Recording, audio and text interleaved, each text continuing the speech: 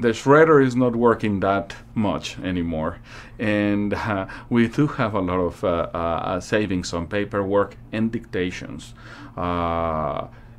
If you know how much you pay for a transcriptionist on a monthly basis in your office, you will realize what you can save just to begin with. But of course, at the beginning, electronic medical records will not solve every single problem, and you will not be from one day to another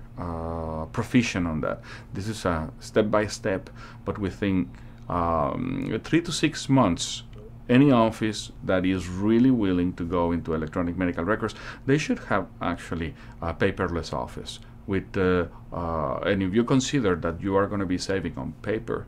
transcriptionist and chart pulling,